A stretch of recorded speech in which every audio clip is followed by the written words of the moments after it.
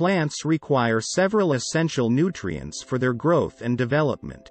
While there are more than 16 essential nutrients for plants, I will provide you with information on the 16 primary essential nutrients.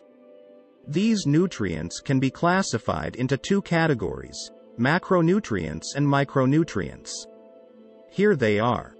Macronutrients. Nitrogen, N, essential for leaf and stem growth, as well as chlorophyll production.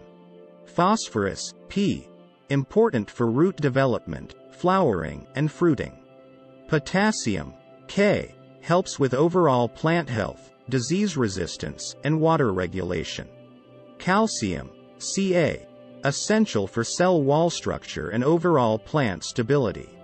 Magnesium, Mg, necessary for chlorophyll production and various enzyme activities. Sulfur, S, important for protein synthesis and overall plant development. Carbon, C, hydrogen, H, and oxygen, O, obtained from air and water through photosynthesis. Micronutrients.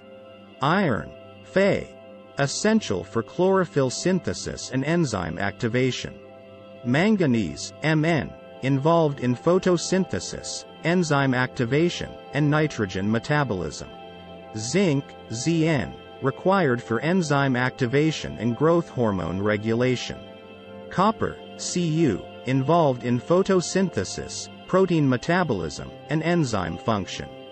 Boron, B, important for cell wall formation, pollination, and carbohydrate metabolism. Molybdenum, Mo, necessary for nitrogen fixation and enzyme activity.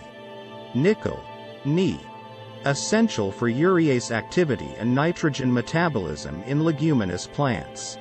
Chlorine, Cl, involved in osmosis, photosynthesis, and ionic balance. Cobalt, Co, required for nitrogen fixation in leguminous plants.